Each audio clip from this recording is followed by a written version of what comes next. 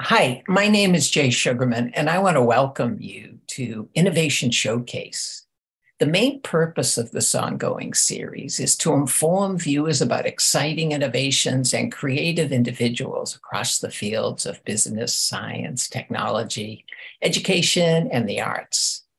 Today, via Zoom, we're fortunate to have as our guests Laura Prieto, Molly Copeland, Erin Wiebe, and Anna Boyles, all of whom are associated with the Mary Eliza Project, a noteworthy undertaking to create a searchable database of the more than 50,000 women who registered to vote in Boston in the months after they gained voting rights from the 19th Amendment in 1920.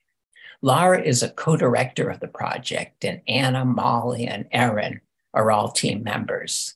During the program, we're finding out why and how the Mary Eliza Project came about, how it's grown and developed, and in the process, we'll come to better understand and appreciate the rich and wide range of information the transcribed data tells us about the women who registered to vote then. Let's start by meeting our guests and then hearing all about the Mary Eliza Project. Welcome. So delighted you're all able to be here. I've been learning so much. It's been fascinating reading about the project, delving a little bit into the database, eager to find out more and have you inform viewers. But before we jump right to that, I think it would be of interest if each of you would just briefly say a little bit about your backgrounds, professional interests, current position. Laura, would you please start? Great, thank you. And thank you so much, Dave, for having us on your show. It's a real pleasure. I'm, again, Laura Prieto. My title is a professor. I'm a professor of history at Simmons University. I'm also the chair in public humanities there at the moment, and that's very much in line with this work. I'm a trained historian. I'm a writer. I teach a broad range of classes, and very excited to talk about the Mary Eliza Project today, which is one of the public-facing initiatives that I am working on an ongoing basis. Thank you. Molly, welcome. A little bit about yourself, please. Thank you. Yeah, I'm a recent graduate of Simmons, where I started working on this project as a research assistant under Laura, and I'm now currently a contracted worker with the city of Boston to continue transcribing now that I've graduated, and I'm looking into hopefully continue to work in archives and public history. Wonderful, thank you. Erin, welcome. A few words about yourself, please. Thank you. Yeah, I'm Erin Wiebe, and similar to Molly, I started on this project as a graduate assistant, and now I'm a contractor through the Boston City Archives. I'm a recent graduate of Simmons University's Archives and History dual degree program, and I actually just started a position as the digital archives intern for the National Park Service's Longfellow House, Washington's headquarters, historic home in Cambridge. Terrific, terrific. Anna, would you continue with a little bit of your background, please? Hi, thank you so much for having us. I'm Anna. I'm currently a graduate student at Simmons University, studying both history and archives management. Like the others, I'm also a contractor with the city, transcribing women's voter registers. And I'm also working with Laura to research and write blog posts for the city of Boston's website, interpreting the data. Terrific, terrific. Laura, can you start from the beginning and give us a little bit about the history and the mission of the project? Yes, of course. I guess of the four of us, I'm the one who was there at the birth of the project. So I'm indicated. As I mentioned in my intro, I'm currently the public humanities chair in the Eiffel College at Simmons University. And in a way, the roots of this project go back to 2019, 2020. I was thinking of different projects that would connect with the centennial celebrations of the 19th Amendment. Mm-hmm. That's the amendment to the US Constitution that extended the right to vote to women in the United States. And I was especially interested in thinking of that 19th Amendment as a kind of turning point, as an end point. So I was interested in as much what it started as what it closed off. It kind of closed off a certain phase of the suffrage movement, but it also opened up new possibilities, including for women engaging in politics. And Marta Crilly, who is an archivist with the city of Boston, she told me about these women's voter register books that were in their collections. I've worked with Marta before on other projects. She's a very dear colleague of mine at this point. And so she knew my interest would be captivated by these, especially my background in women's history, my interest in suffrage. So we can tell you some more about this as things go on, but there were separate books for women to register to vote, because up until 1920, Boston women did not have the right to vote. In 1879, they were given by state law the right to vote just for school boards. So the city started keeping different books for the very, very limited right to vote just in school board elections that women could have. So in the wonderful collections of the city of Boston, which are open to the public, there were, I think, about 90 different volumes covering the 26 wards of the city that had all of this information about women registering to vote. And as you mentioned, Jay, over 50,000 women flocked to register to vote when they had full voting rights. So from mid-August to mid-October in 1920, which was an election year, they really overwhelmed the system. So there were these books with 50,000, not just names, but addresses, ages, occupations listed, information about citizenship and naturalization, just a lot of great data, which is really valuable. I mean, for local history, for family history. I had a lot of questions as a researcher about, who these women actually were, who were claiming the right to vote. Were there women of color registering to vote in Boston in 1920? Immigrant women, working class women, women who really didn't have the leisure time or ability to be leaders in the national movement to gain the right to vote, but could still, by their actions, just claiming the right to vote when they got it, proclaim themselves as suffragists. So for me, this was also kind of broadening out the definition of what a suffragist was. So lots of exciting potential, but the registers themselves were really difficult to use. They're handwritten, for one thing. And we've had our adventures trying to interpret some of the handwriting, especially of these clerks, overwhelmed by lines and lines of women, right, rushing through, some of them making some assumptions about the individuals who were presenting themselves to register to vote to. We can tell some stories around that. Sure. So handwritten, but also not indexed. And the way that the city conducted this registration, it was organized by city ward. So geographically, each city ward had a place that women could register, or more than one place.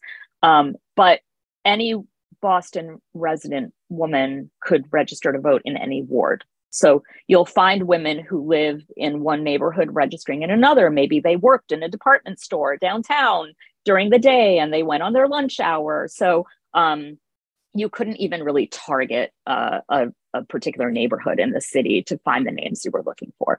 Terrific. And I know we're going to be hearing each of your insights into the data shortly. So let's continue. Anna, just a brief word, please, about who Mary Eliza Mahoney was and why the project's named after her. Sure. So Mary Eliza Mahoney was actually born in Boston's West End neighborhood in 1845. And she was the first Black woman to graduate from a nursing program in the United States. And in addition to that, she worked to end racial discrimination within the nursing community. And she was cited as one of the first women in Boston who registered to vote after the 19th Amendment passed. So when we first started our project, we were really eager to find her in the records, but we weren't entirely sure where she lived. So we began with one of the more racially diverse neighborhoods, like the South End and parts of Roxbury. And very soon we did actually find her. She registered on August 17th, 1920. And indeed, she was one of the first few hundred women in Boston who registered to vote. And she lived at 48 Warwick Street, which is near the present-day intersection of Tremont Street and Melnia Cass Boulevard. Mm-hmm. Anna, what motivated you to join the project? Sure. So I really enjoy urban history, working women, and the built environment. And this project really allowed me to kind of investigate all of those interests. Mm-hmm. And I've really enjoyed, as we said, each new ward book or even each new page of a book reveals something interesting, and you stumble across, an interesting new place of business or a hotel. And it's always interesting. Each new page reveals something interesting. Erin, what drew you to the project and what's kept you focused on it? Yeah, so I really enjoyed getting to tell, intersectional women's stories for a public audience, being part of a project that is connecting people with history that matters to them, history that may be local to them. And getting to expand that story of, what is the story of American women's suffrage. Moving forward, a big part of my research has been finding ways to map the data set and present these voter registrations in a spatial way, in a visual way. We've had some explorations into Google Maps projects, which have been really fun ways to see where women lived and worked and formed communities across the city, which is information that we can pull from these voter registers. I know it's so rich, what you've accomplished so far. And Molly, your motivation for being attracted to the project? Yeah, similar to what both Erin and Anna have said, I initially was just drawn in by a real interest in urban history. I also grew up in the Boston suburbs, and so have always had a very strong interest in Boston history. And this just seemed like a wonderful opportunity to learn about a group of people who are really understudied and not as well understood because they don't show up as much in our historical record. And as the other two have also said, it's just continued to be an interesting experience where with each new word book that I go through, a new neighborhood that I'm going through, more communities of women, individual stories keep popping up that are really remarkable, especially the everyday women. We find famous figures, but I think it's the just sort of the normal everyday person who has an interesting part of her history that kind of keeps it really exciting. Yeah, I think that point in particular is what's attracted me to the project and what we can learn about history from studying everyday people like ourselves. Laura, before we move on, just a few words about other members who have contributed to the project. Yes, because this is not our whole team. Thank you, Jay, for that opportunity. So Marta Crilly, who I've mentioned is my co-director, would not be able to conduct this project without her. There's also transcription work and blogging that's been done by Coco Lynch, who is another current graduate student in history and archives at Simmons. And then this past year, we've had 2 undergraduates join the team. They are history majors at Simmons, Daniela Gilveras and Kaz Gebhardt. They have started looking at the registers before 1920. And so we have some beginning data from that also up on the portal. To see what women were registering for school suffrage as well. And if I could add to what my team has said so far, we opted to use a really simple database. I mean, we work in Google Sheets because we wanted to make this information as easy for users to play with. And we really encourage people to just go onto the portal and do their own research and their own findings. So we do some interpreting, but really it was about engaging people in this really relatable history of everyday people. So you can look up your own address. For example, was there a suffragist? Was there a voter at this address in 1920? family names or look for an occupation that catches your interest. There's lots of ways to play with the data. Thanks. You know, and Erin, in addition to individual uses like Laura just suggested, what are some of the groups and audiences that you see the project directed for? Yeah, so that's something that we especially wanted to highlight today, was that we wanted the project to be used by a really wide range of people. We typically think of, researchers and genealogists and historians, which I think would find this data set and have found it very valuable, but also students and teachers. We've already heard from some teachers and professors who have used this in their classroom and integrated it into their curriculum to look at women's history, to look at early 20th century history. And as Laura said, those researching family history. We've also heard from people who have found family members in the books, which I think I can speak for all of us was incredibly gratifying, that people were already making those really personal connections and being able to find out more about their own family history.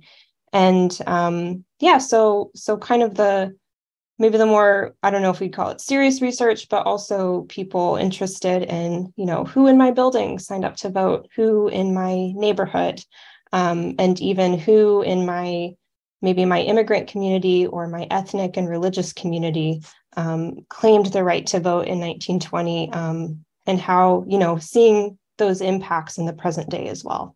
Mm-hmm. Nice. Laura, before we hear some of the other insights and even a few stories from each of you, would you just add a little bit more to give us a full overview of the various information and documents that the database contain? Oh, sure. So the registers themselves, they're almost laid out like a database, which is what caught our interest. So each woman who presented herself to register had to give her name, so there's first and last names, there's a home address, there's an occupation, there's an age listed, although not a birth date. There is an address for the employer. There's also a bunch of fields that we've captured about U.S. citizenship, which is a complicated question, but at this time in 1920, a woman's citizenship came from her husband. So sometimes there's a lot of information about husbands and even fathers and other family members. So if a U.S. born woman married a man of a different nationality, she lost her U.S. nationality and citizenship. And the same if an immigrant woman married a U.S. national, a U.S. citizen, she gained that. So there's all kinds of that information as well.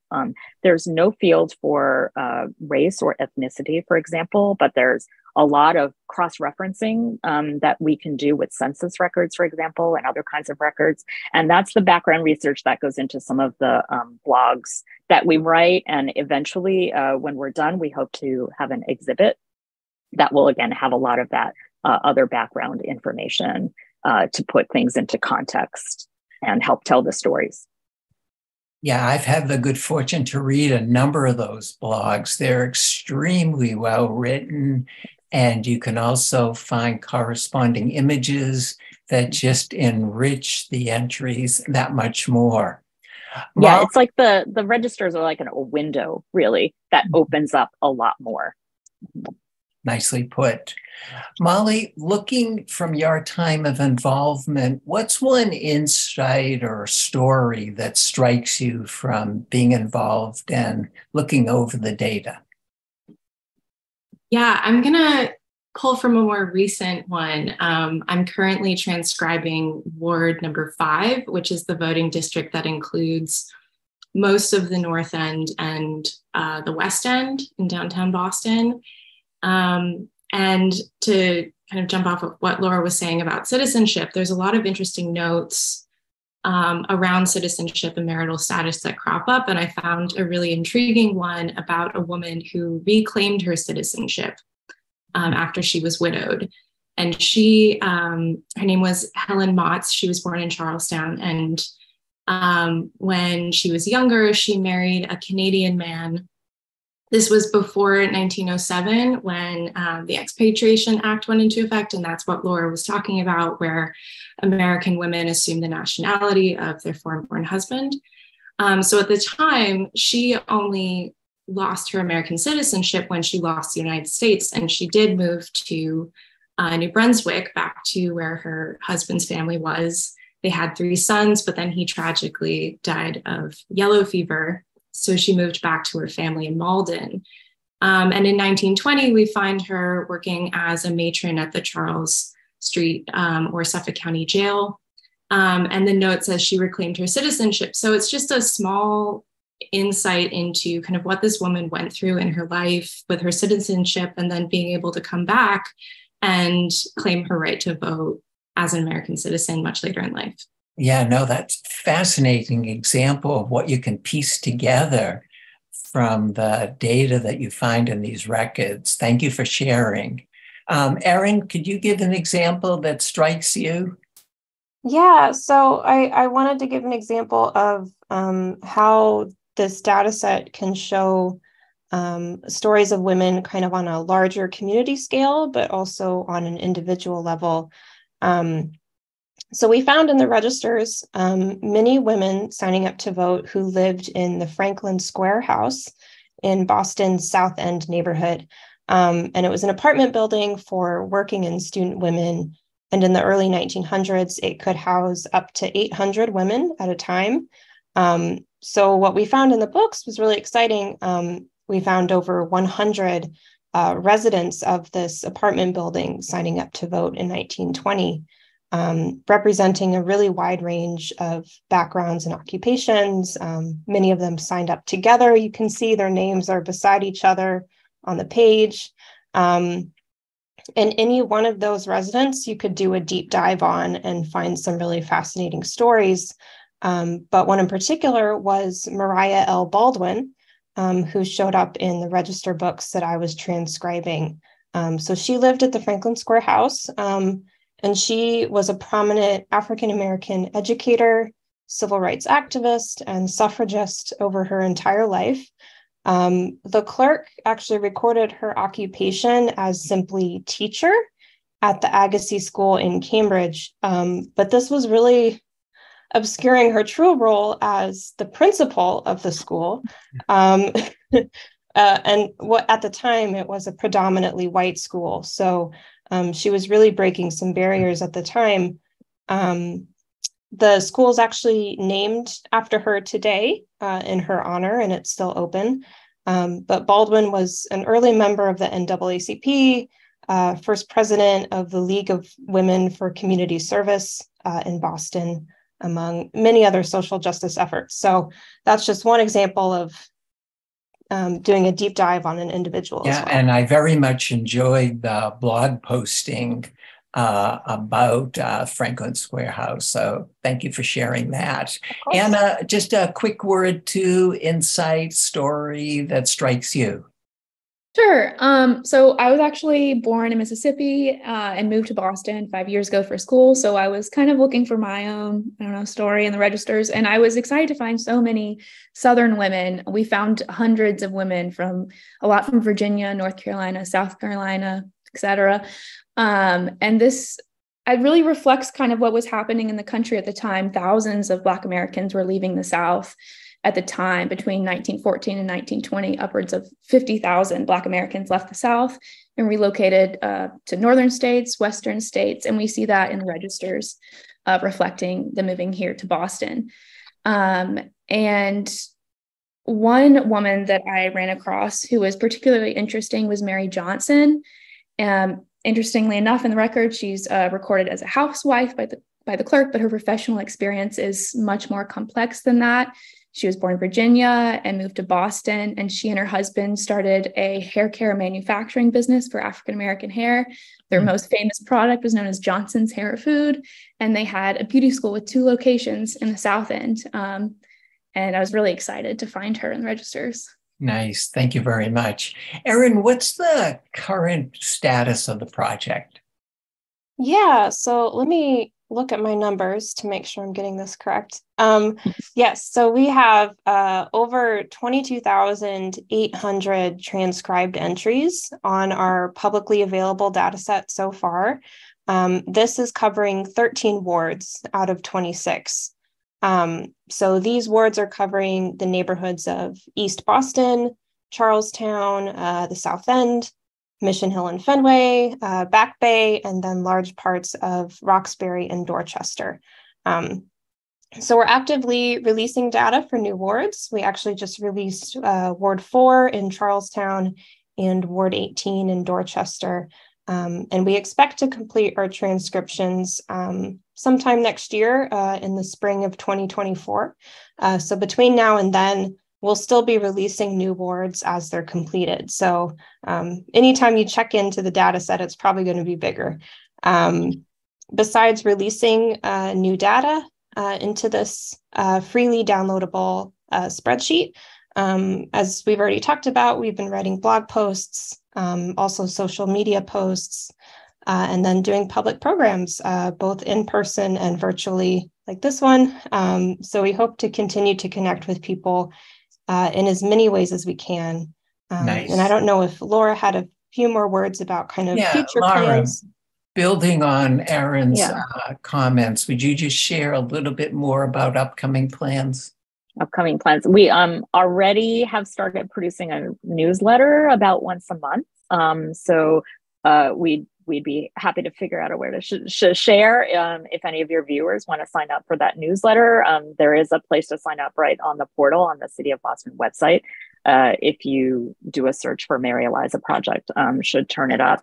And yes, we're right on schedule to finish all the transcriptions by next spring. And this is thanks largely to a community preservation grant that we obtained from the City of Boston, which is why we can have contractors taking on more of this transcription work. Once we're finished, we are already starting to plan for an exhibit or possibly exhibits. So something digital seems indicated since the whole project is digital, but we've also talked about possible pop-up exhibits in different neighborhoods around Boston. And so thankful for all the interest in our project. We hope to continue to do presentations and workshops for community groups, libraries, would love to talk to more schools and teachers about how they can also use this database in their classrooms. Yeah, terrific. Oh, it's a great idea to follow up in all the neighborhoods would be of high interest for sure. Molly, in closing, could you just add a little bit more to what Laura mentioned, how viewers and others can stay up to date about the project and developments? Yeah, absolutely. So as Laura mentioned, we have a newsletter that gets sent out every few months or so. We always include links to current blog posts that have gone up. We also like to share little insights that we've found. So signing up for the newsletter is definitely the most direct way to stay on top of what we're doing. But I would also like to shout out a collaborator of ours. Laura Kitchings is a scholar who, once we upload each new data set, she crunches the numbers and does these really incredible data visualizations. So kind of can show on a map how many women are coming from different states in the United States or different countries in Europe.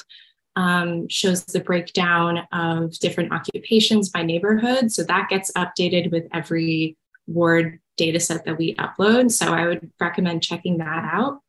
And then lastly, we like to collaborate with people over social media as well. So as Laura also mentioned, some of the handwriting is a little difficult to decipher.